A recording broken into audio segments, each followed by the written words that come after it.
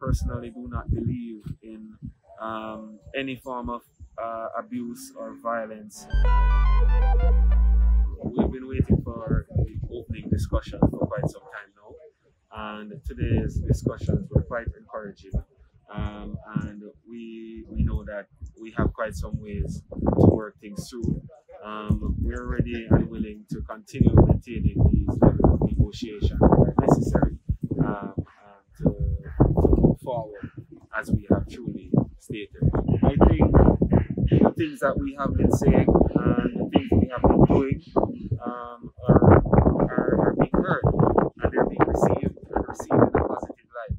So for that, for us, we feel confident, we feel positive that maintaining our message, maintaining our vision, maintaining our path will lead us to realizing more of where we truly should have been years and years now. I fully 100% denounce any attack on our females and our women.